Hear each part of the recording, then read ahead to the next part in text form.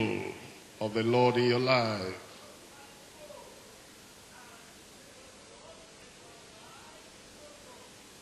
That God himself will see the progress we're making spiritually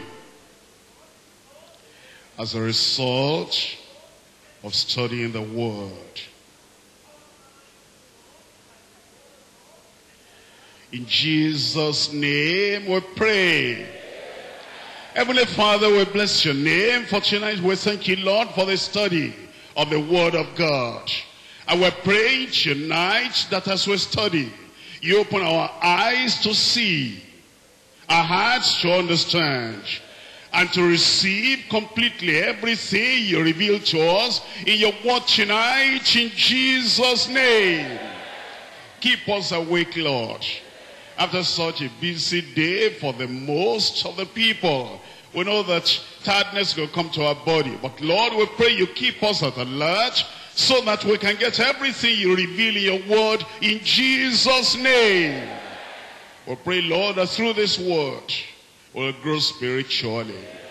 Then we'll be moving closer and closer to the holiness and the godliness that you want everyone to have in readiness, preparation for the rapture, the taking away of the people of God to glory in Jesus' name. Lord, we pray that tonight you teach us, open to us the page of the scripture and show us the things that we didn't know before. Thank you, Lord, because we know you have answered. In Jesus' name we pray. Thank you very much. You can get seated. We come back to Matthew chapter 6. And in Matthew chapter 6, we're still in the Sermon on the Mount. In the Sermon on the Mount, this section is a section of prayer. And we'll be looking at the Lord's Prayer. And I've told you a number of times, it's the disciples' prayer. I've revealed to you this is the believer's prayer. We have learned together that this is the prayer for the family of God, the children of God. Because it begins by saying, Our Father, which art in heaven, hallowed be thy name, honored be your name, glorified be your name, exalted is your name. Thy kingdom come. There's a kingdom that comes today, the spiritual kingdom, when Christ the King enters into your heart. And then he establishes his kingdom of peace, his kind of kingdom of righteousness in your heart. And then there is what we call the eschatological kingdom. That is the kingdom to come in the future at the end of time. And it is those who enter into the kingdom now by being born again that will be in the kingdom on that final day. Thy kingdom come, thy will be done. Satan would like his will to be done. And Satan is going up and down and to and fro. And he wants to force people. He doesn't give people the free choice. He wants to force people to do his will. And then we even ourselves, human beings, want to do our will. We want to play God. We want to make ourselves God and exalt our will above the will of the Almighty. But Jesus said, when you become a member of the family of God, this is the prayer you pray. Thy will be done here on earth as it is done in heaven. And then he begins to tell us how to pray for our daily needs in the body, the soul, as well as the spirit. He says, give us this day our daily bread. And then he says, forgive us our debts as we forgive our debtors. And in particular, in fact, in that area of prayer, forgive us our debts, our sins, our trespasses, our transgressions, as we forgive those who offend us. He then amplifies it. He explains it further. That if we want that forgiveness of the Lord, we must also practice that forgiveness ourselves. If we receive the grace of God, we must become gracious. If we have the manifestation of the mercy of God in our lives, we must be merciful ourselves. If we receive of the oppression and the demonstration of the love of God. We must reveal and show that love to other people too. If we have got the forgiveness of the Lord, we too must show that forgiveness. That's why it says in verse 14, for if you forgive men their trespasses, your heavenly Father will also forgive you. Then it tells us the other side of the coin. And this is what gives the lie to the people that say they believe in eternal security. You know, there are people that say once you are saved, you are forever saved. Whatever you do, you may have hatred in your heart, or bitterness in your mind, or malice in your relationship with people. They say it doesn't really matter. You're saved, you're forever saved. You might be cruel and wicked. They say it doesn't matter. Didn't you raise up your hand at the crusade field? Didn't you give your life to the Lord Jesus Christ? After you've given your life to the Lord, they say once a child of God, always a child of God. That whatever you do, it doesn't matter. I'm sure you understand that all these preachers will not know more than Jesus Christ himself. He is a great teacher come from heaven. He is a great prophet, and the word of the Lord comes from him. He is a great Savior. How can these people know more than our Lord and Savior? Here is what Jesus Christ said in verse 15. But if ye forgive not men their trespasses, neither will your Father forgive your trespasses. Which is telling us that when you receive the forgiveness of the Lord, then you ought to show that forgiveness, compassion, love, and mercy unto other people too. Now we come to the conclusion of the prayer today. This is Matthew chapter 6, verse 13.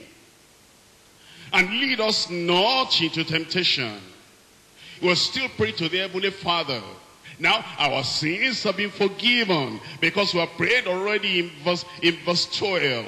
And the Lord has answered that. He has taken the guilt away. He has taken the condemnation away. He has turned us around. He has transformed our lives. And now we go on in the joy of sins forgiven. No condemnation now to those that walk in the Spirit, who are no more in the flesh. Sins are forgiven. Then he says, but not all danger is over. The danger is not all over. That's why he says now, we will pray after that forgiveness. Well, we'll pray after that salvation. We'll pray after that reconciliation with God. We'll pray after the grace of God, the love of God has been manifested unto us. Lord, thank you because of forgiving our sins. Now we have another prayer as a follow-up of that forgiveness, as a follow-up of that reconciliation with God. Here is the prayer: and lead us not into temptation, but deliver us from evil. Lead us not into temptation, but deliver us from evil. Well, the believer is asking for divine guidance, and the believer is asking for protection through this prayer. Now, I need to tell you this, that after we come out of Egypt, we need to give our heart, our hands to the Lord, and say, just lead us on. Coming out of Egypt is not the end of the journey. It's the beginning of the journey. Receiving forgiveness is not the end of the Christian life. It's the beginning of the Christian life. Forgiveness, love, relationship is not the end of our interaction with the Lord. It's the very beginning. That's why after that forgiveness, now what follows is, lead us not into temptation, but deliver us from evil. You see, that part of the prayer has two parts. First part, lead us not into temptation. Second part, deliver us from evil. You know, there are people who don't understand that. They say, once we are not led to temptation, then the second part, they feel, is no more necessary. Once you pray, lead us not into temptation, and the Lord is leading you, and the Lord is guiding you, and you're following after the footsteps of the Lord, and he's leading and leading and leading and guiding and guiding and guiding, and he doesn't lead you into temptation. Why are you still praying the other part? And deliver us from evil. We have an illustration in Exodus, I'm reading from chapter 13. Exodus chapter 13. Exodus chapter 13 is after chapter 12. You remember chapter 12? When he slew the lamb, and he applied the blood. And the Lord said, when I see the blood, I will pass over you. They passed from death unto life. Forgiveness was given to them free of charge. And after that forgiveness now, they came out of the land of Egypt. Can I just remind you once again, coming out of Egypt is not the end, it's the very beginning. Now the Lord needed to lead them and guide them from that point on until they will get to the land of appointment, that is the promised land. We're looking at Exodus chapter 13 verse 17. Exodus 13 verse 17, and it came to pass when Pharaoh had let the people go, that God led them not through the way of the land of the Philistines. Lead us not into temptation. They came out of the land of Egypt. And it shows how God led them. And it says, he led them not through the way of the land of the Philistines, although that was near. For God said, lest peradventure the people repent when they see war, and they return to Egypt. You know the lesson from there. The Lord did not lead them in the way that was even faster and quicker, so that they will not see war, they will not see trial, they will not see affliction, they will not see temptation, and then they will be so discouraged, and then they go back to Egypt. But God led the people about through the way of the wilderness of the Red Sea. And the children of Israel went up earnest out of the land of Egypt. Look at verse 21. And the Lord went before them by day, and in a pillar of a cloud, to lead them the way. That's the leading of the Lord, the guidance of the Lord. After they came out of the land of Egypt, lead us not into temptation. After forgiveness, after salvation, after reconciliation, after conversion, after we come into the family of God, after we escape the corruption that is in the world through laws, after that deliverance, salvation, conversion, then we're praying, lead us not into temptation. And now it says in verse 21, and the Lord went before them by day in a pillar of a cloud to lead them the way, and by night in a pillar of fire to give them light, to go by day and by night. In verse 22, he took not away the pillar of the cloud by day, nor the pillar of fire by night from before the people. That's the leading of the Lord. I'm trying to illustrate for you what Jesus said, lead us not into temptation, but deliver us from evil. Now the Lord was leading them. You can see that. Look at what follows in chapter 14. Chapter 14 verse 9. But the Egyptians pursued after them. The Lord was leading them.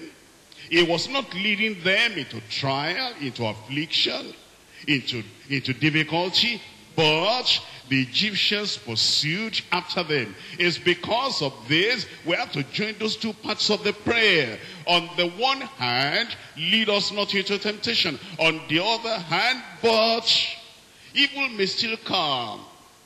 The devil may pursue. The Egyptians may pursue. The enemies may pursue. Therefore we join with that first part of the prayer, deliver us from evil. In verse 9, all the horses and the chariots of Pharaoh and his horsemen and his army overtook them encamping by the sea beside Pi-hahiroth, before Baal-Zephon. And then it tells us in verse 10. In verse 10 it says, and when Pharaoh drew nigh, the children of Israel lifted up their eyes, and behold, the Egyptians marched after them. And they were so afraid. And the children of Israel cried unto the Lord their God. And so the leading us not into temptation is not the end. We must also join with the prayer, deliver us from these Egyptians. Deliver us from this devil. Deliver us from the evil one. And then you look at that same chapter 14, verse 30. Thus the Lord said, The children of Israel that day out of the hand of the Egyptians. And Israel saw the Egyptians dead upon the seashore.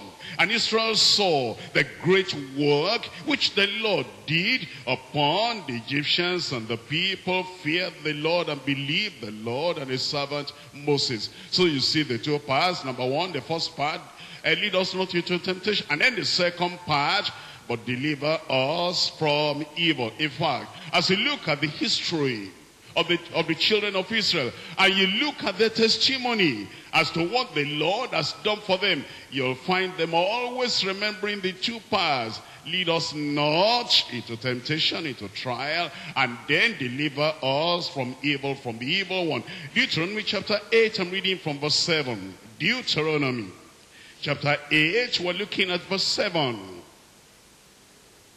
But the Lord thy God bringeth thee into a good land, a land of brooks of water, of fountains, and depths that spring out of valleys and hills. The Lord thy God bringeth thee into. He brought them out, but coming out was not the end. He must bring them into. Verse 10, when thou art, he says, when thou art eaten and thou art full, then thou shalt bless the Lord thy God for the good which he has given. Beware lest thou forget, beware that thou forget not the Lord thy God, which God, it tells us in verse 15, who led thee through the great and terrible wilderness. The great and terrible wilderness. Lead us not into temptation. Yes, he was leading them. And he was not leading them into temptation, but then they were going through a terrible wilderness. And in that wilderness, there were dangers. That's why they needed to join with that first part of the prayer. And deliver us from evil. Wherein were fiery serpents, deliver us from them. And scorpions, deliver us from them. And drought, where there was no water, who brought thee forth water out of the rock of flint. Jeremiah chapter 2. I'm reading from verse 6. Jeremiah chapter 2. Reading from verse 6. We're following through on why we have those two parts of the prayer. Very necessary. First part, lead us not into temptation. Second part, but deliver us from evil. Jeremiah chapter 2 verse 6. Neither said they, where is the Lord that brought us up out of the land of Egypt? Out of the land of Egypt. That's just, the beginning. And that led us through.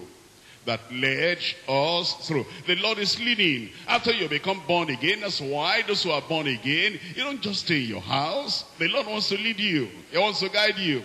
That's the reason why you join with the people of God, so that by the light of his word, by the direction of his spirit, by the counseling of those who know more than you, he'll be leading you. And then it says, he led us through the wilderness and through a land of deserts and of pits. Because of those pits, that's why we join the second part of the prayer, and deliver us from evil. Through a land of drought and of the shadow of death. Through a land that no man passes through, and where no man dwelt. And I brought you into a plentiful country. That's the goal, that's the goal. Until we get to that land of promise, the plentiful country, we don't stop to eat the fruit thereof and the goodness thereof. Isaiah chapter 63. In Isaiah chapter 63, I'm reading from verse 11. Then he remembered the days of old, Moses and his people, saying, where is he that brought them up out of the sea, which the shepherds were the shepherds of his flock? Where is he that put his Holy Spirit within him, that led them? That led them. You see, when he brings you out, he wants to keep on leading you. That's the reason why it's not just enough to say, I'm born again. Praise the Lord, you are born again. But he needs to lead you. I'm converted. Praise the Lord, you are converted. But he wants you to give him your hand and your heart so that he can lead you. I've come out of Egypt. I've come out of the world. Praise the Lord, you have come out of Egypt and you have come out of the world. But he wants to lead you. Lead us not into temptation, but deliver us from evil. It says in that verse 12 that led them by the right hand of Moses with his glorious arm, dividing the water before them, to make himself an everlasting name, that led them through the deep as an horse in the wilderness, that they should not stumble.